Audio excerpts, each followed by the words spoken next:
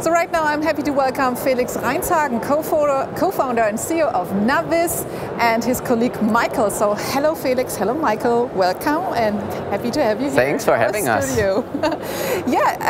I'm in Europe from Navvis. You have a huge booth here directly also here in our hall, in hall 23, and I heard you clapping, party, celebrating, and I saw many people visiting your booth. So just explain me, who is Navvis, where you're from, what exactly is this? So let us talk a bit about you. Yes. So perhaps let me introduce myself very quickly. I'm Felix. I'm one of the co-founders and the CEO of Navvis. We are still calling ourselves a startup, even though we have grown into a company of around 250 people by now. A success story then. Absolutely, yes. We were actually a spin-off from Technical University in Munich, 2013. And of course we started as a real research team. It was all PhD students, and it took us of course a couple of years to turn the fundamental research, which was all about photogrammetry, computer vision, 3D data processing, SLAM, into a first set of products. And of course these products still had some way to go. I think we are now at a stage as a company where we are really kind of serving a very, very global market. So that's why we are, since many years, I think 2015 was the first year, always very happy to come to INTERGEO. And I'm very happy to have Michael with me today. Yeah. But Michael has something with him. I guess it's not normal that you wear something like that around your head. It's very normal for us. Okay. So would you just explain us what it is and for exactly for which application it is to use? And yeah. Yes. So, what are we doing at Navvis? Our larger mission is to make scanning a lot easier, faster, and more cost-efficient, specifically in the indoor space. The VLX is the newest iteration of many, many years of first fundamental research while we were still at the university, and then of course of product development at Navvis and together with our customers. Okay. And it's a. But why did you decide to wear it at the body? Because we saw robotic at the floor, we see them at the air, but this one you wear actually just like a jacket around you and a helmet. A lot of research, and as well specifically user research, has been put into the form factor. Okay. And of course the mission was to bring the speed that we already see in mobile mapping on cars outdoors into the building, and move away from stationary scanning, which was of course a market standard now for many years. And we're a software company by heart, so the modern world of algorithm and allows us now to bring incredible quality into laser scanning while you're moving around. And of course, while you're moving around, you're a hell lot faster, and you can see things from many different directions. Yeah, I see the cameras around there. Exactly. Processor and the electricity and so on. It's all in there. It's all in there, exactly. So, and of course, that ambition translates into, of course, certain elements in the design and in the form factor, and let's perhaps start with why you wear it in front of yourself and why it's not a backpack. Yeah.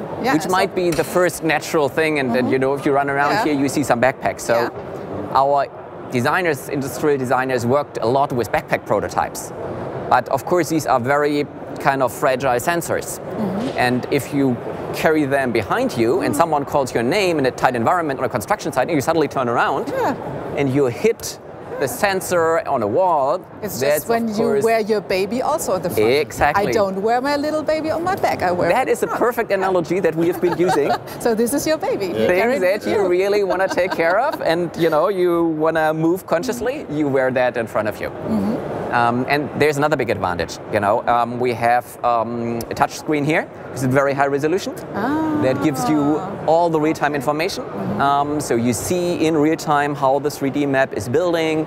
You see as you are changing stories. You get a color coding that tells you how well have you already scanned certain areas. You see your whole trajectory. You can do the whole data set management.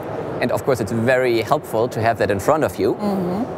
And still can take your hands totally off the device. Yeah. Okay. Because that's as well something I think everyone who works in reality capture knows. Not always is the place that you want to scan perfectly tidy. You might need to open doors, move furniture around, and if you have a handheld and a smartphone, and then you need to open a door or move some stuff around, that's actually not very practical. Okay, this is smart, this is clever. So okay. After going through many iterations, it turned out that carrying a scanner is really kind of best done in front of you, and that is really, really helpful to have a screen right in front of your eyes. Okay, so what is your actually target audience? So who are you looking for at INTERGEO who uses this exactly? So I think what is really revolutionary about this is that we are now capable of delivering data quality that is very close and for many use cases on par with what you could previously only achieve with terrestrial laser scanning. And of course, mobile mapping, dynamic scanning has been around for many years, but it was actually restricted to use cases that would be fine with very low data quality. And the VLX combines two 16-line LiDAR scanners, one in the vertical and one in the horizontal, and 5 cameras that give you perfect 360 panoramas, while of course not showing the operator. Again, if you have a backpack or a device that you are carrying in front of you and you have a panoramic camera, a huge part of your panoramic image will be occupied by the operator. And we hide the operator perfectly in the blind spot, so you get very, very clean data. And then I think the other thing that's really very special for our target audience, the device is perfectly designed to tie into traditional means of surveying. So we can read ground control points, we can read wall control points, so that you can easily kind of use your surveying network, tie the mobile scan in. You can of course even scan in more ground control points or kind of survey points that are necessary to make sure that you've got the system over-determined and can calculate automatically using our software the error and automatically correct the errors. So I think that is what makes the device really revolutionary. It's the speed, but the first time that speed is actually coming with the data quality that is actually really applicable for, I think, most of the use cases around scan to BIM, construction monitoring, all kind of standard surveying work that you would be doing around as-is documentation, as-built documentation, drawing of all kinds of plans. We've as well by now gained a lot of experience in very difficult environments with reflective surfaces, and here again the fact that we are seeing things from so many different perspectives, and that we have the chance for the LiDAR system to, if you walk around, to perp every surface from the perfect angle, as well results in very, very clean data and almost perfect coloring. Wow, that's really cool. So thanks again for presenting that revolutionary device to us, to our audience of INTERGEO TV this year at INTERGEO 2021. Did you have time to stroll around in the halls or get some impressions? What's going on here and how do you feel? What do you think of INTERGEO 2021? Yeah, first we are incredibly thankful, for INTERGEO to happen again. 2019 was the last time I was personally at INTERGEO. We were there last year digitally, but these 2 years were a huge transformation for us as a company. We've almost doubled in size.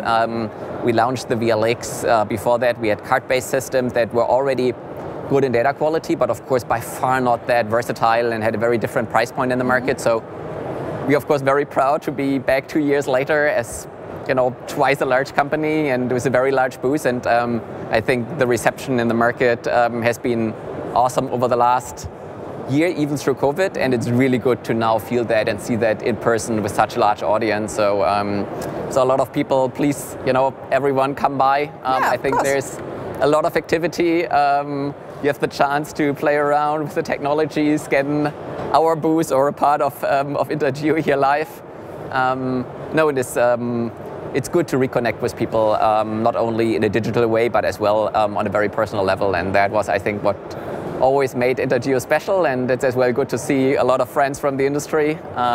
So we are very happy about the show and very happy to be back. Thank you very much, Felix Reinshagen and Michael with the VLX, our super model today for presenting that revolutionary device. So thanks for joining us.